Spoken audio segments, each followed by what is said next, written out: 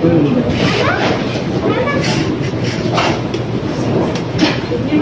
afternoon. Welcome to the nuptial of Jeric and Jona. The scripture tells us that the first wedding took place in the Garden of Eden. After the Lord told Adam to sleep, and the Lord took the ribs of Adam and He created Eve. This is what the Bible says. At nakatayo tayo. In Genesis chapter 2, verse 22, and the rib which the Lord God had taken from man made He a woman, and brought her unto the man. Ladies and gentlemen, my brothers and to everlasting. Father, in the name of your only begotten Son, and in the presence of the Holy Spirit, Lord God Almighty, I am presenting to you this man and this woman in holy matrimony, as your blessing will flow through their lives until the ceremony will be finished.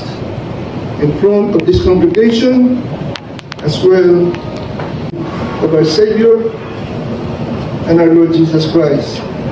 And everyone agree with me and say, Amen. Amen.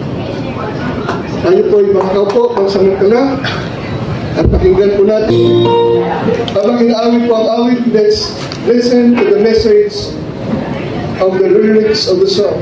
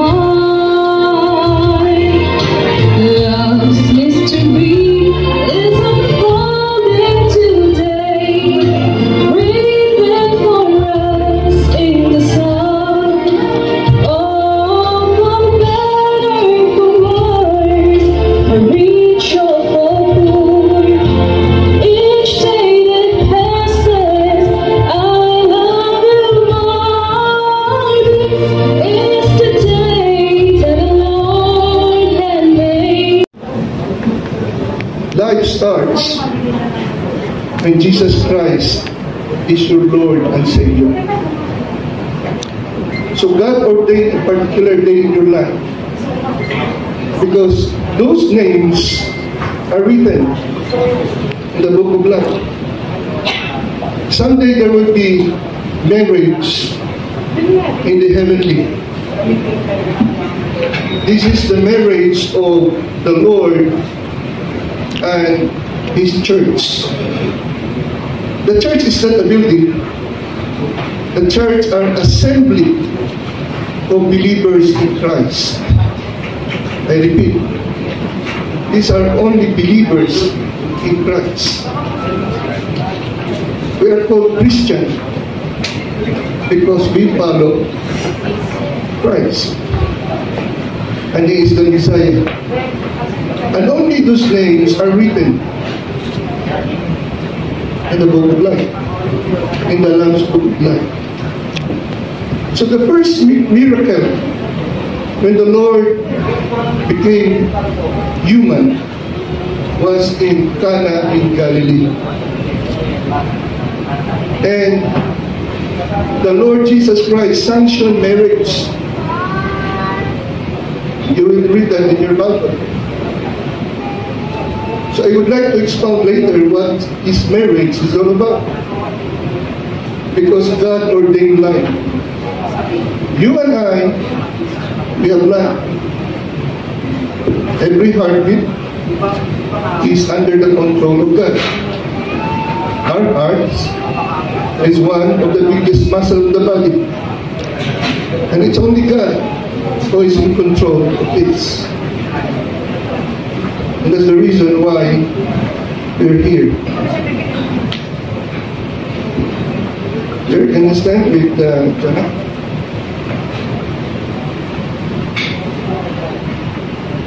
Sa mga magulang, hindi po kayo nabawasan. Kayo po tayo dadagdagan. Kung inyong malugang, I mean your son-in-law or your daughter-in-law is an added member to your respective family. That's what makes marriage so beautiful. But there is one thing that the Lord promised to us. He will make all things beautiful in His time. So that's why there is the marriage supper of the Lamb someday. And I think you have read that in your scripture. So hold the hand of the bride, and the bride will also hold the hand of the groom. Look at his eyes, and you also look at her eyes. So ito yung huling araw na ikaw ay binata, Jeric. At ito rin ang huling araw na ikaw ay So we will proceed. You heard their answer. They want to proceed with their marriage ceremony. Take your seat.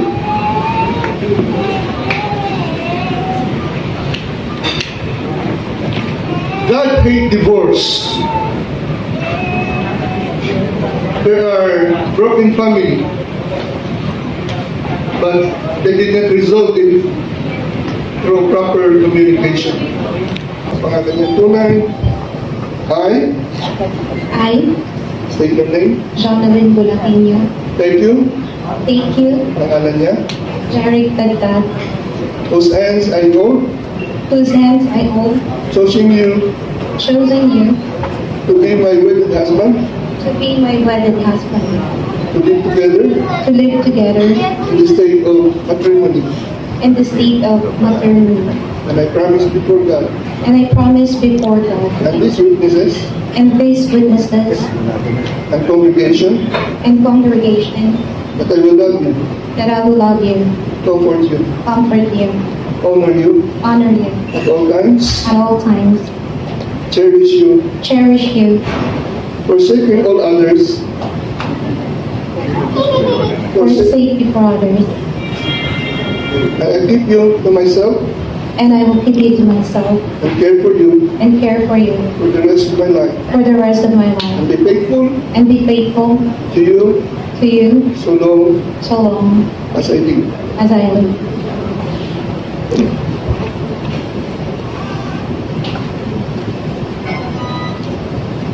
I will be praying for the couple.